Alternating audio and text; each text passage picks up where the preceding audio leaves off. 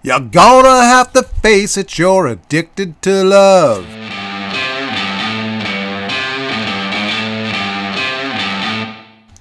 Most people who grew up in the 80s remember the song by artist Robert Palmer, and we think of sexy women dancing, swaying, and strutting their stuff in their tight black dresses, pretending to play electric guitars strapped around their necks. The men were taught through the images on the television that our true love would sway, dance, and look like Robert Palmer's girls. The women, on the other hand, were also being programmed that in order to have a man love them, they also needed to look like the make-believe models on the television. There's a huge problem with being addicted to love and the worldly way of loving, not only with a potential mate, but also with people in the least desirable arena of our imagined opponents.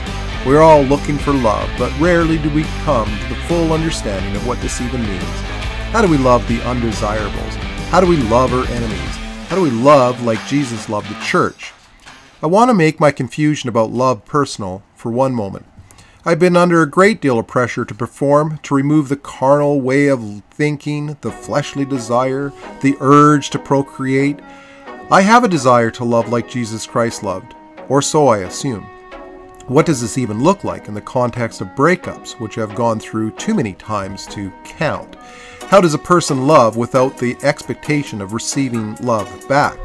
I want to extend some ideas to help bridge any uncertainty in the love arena. Robert Palmer's song is about being addicted to the conception or idea of love. The images that we conjure up in our minds, the love buzz that we feel for the first time that we hold hands, kiss, or have intimate encounters with. It's all superficial, and it usually fades fast. In a world of hookup sites, dating apps, social media, and the millions upon billions of images and memes of happy couples living a life of bliss, it is no wonder that being addicted to love is a huge industry and has become a playground for the most confused and discontented of souls. It is also no wonder that the temporary dopamine hit of love buzz never results in anything long-lasting or meaningful. What did Jesus mean then? Love your neighbors, love your enemies. Clearly, one can see the confusion with the kind of love that Jesus addresses. First off, love is not a feeling, it is an action. Extending the kind of love that Jesus poured out to the people of his day was sacrificial love. He expected nothing in return. He stood up to the bullies of the day. He made sure that the most undesirables had a voice. He stood in front of the stone throwers to save a young lady's life. He slayed the dragon spirit of greed and gluttony.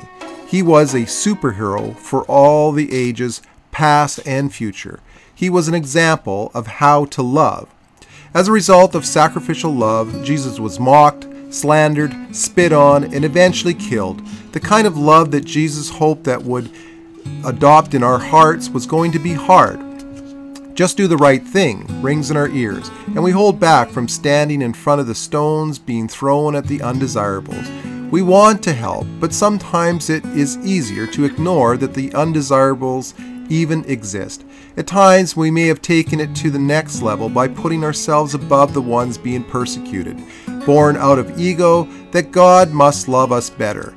Ego and fear drive us to do the wrong thing, the opposite of love. When going through your days this week, choose to do the right thing. It is amazing how addicting love is when your heart chooses to be a vessel, your true daily sacrifice.